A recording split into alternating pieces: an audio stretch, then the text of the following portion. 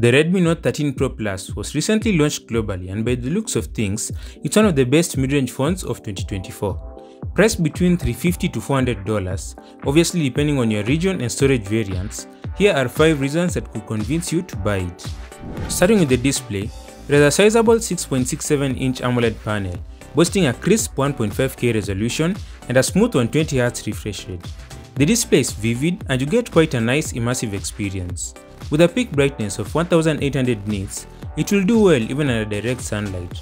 And when you dive into consuming content, it has Dolby Vision and HDR10 Plus certification, so you get excellent colors and dynamic range when watching videos, especially on streaming apps like YouTube and Netflix.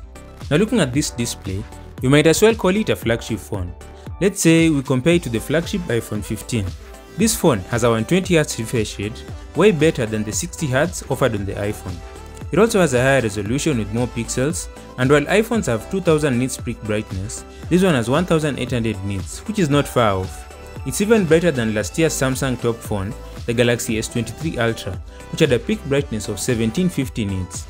And don't forget that the phone also has a curved display, which for years now has been synonymous with much more expensive flagships.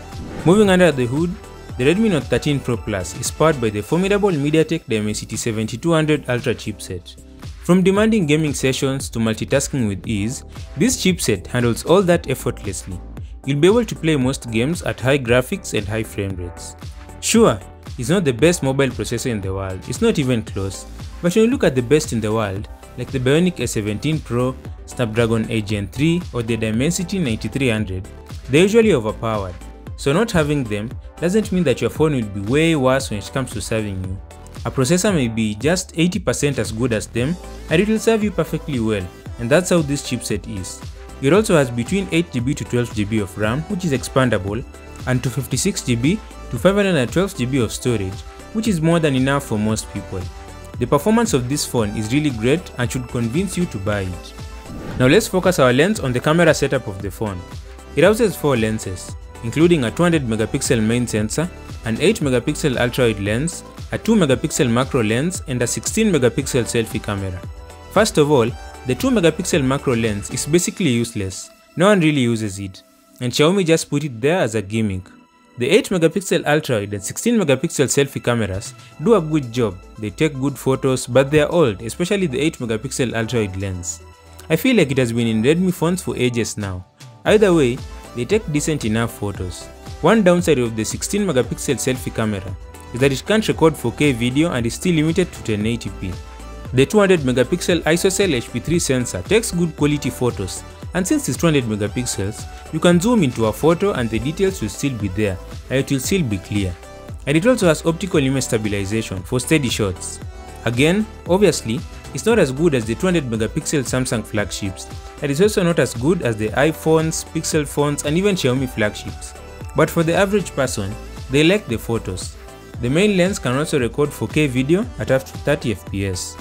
Another reason to buy the phone is its super fast charging speeds of 120 watts.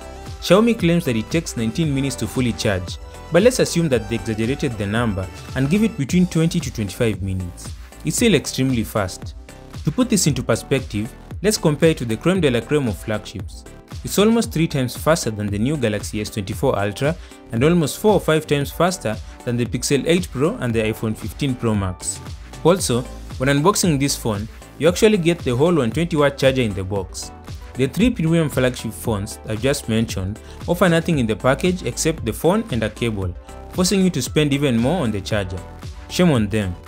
Now, despite its mid-range price tag, the Redmi Note 13 Pro Plus doesn't skimp on premium features. Take for instance its Gorilla Glass Victus protection and IP68 dust and water resistance, things only found in higher-end phones. It also supports eSIM, again a feature that was only reserved for premium phones on certain regions of the world. On top of the phone, you get an IR blaster, allowing you to control your home appliances with the phone. When you factor in the 200MP main camera, 120W super fast charging, and mesmerizing display, you get a premium phone. In essence, what I'm saying is that this phone gives you a premium feel for a lower price than usual, and that should be a reason to buy it. One issue with this phone is that it comes with Android 13 while you're already at Android 14. And so if they offer 3 years of updates, it will end up with Android 16 instead of 17 as its final version. And if they offer 2 years of software updates, the situation becomes even worse. Anyways, let's assume that you don't care about the extra features like the S Pen, or you don't need to shoot cinematic videos with your phone camera.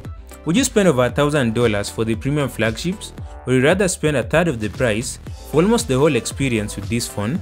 Let us know in the comments down below. Thanks for watching. I'm Milan and this is Fuzzy Tech. Subscribe.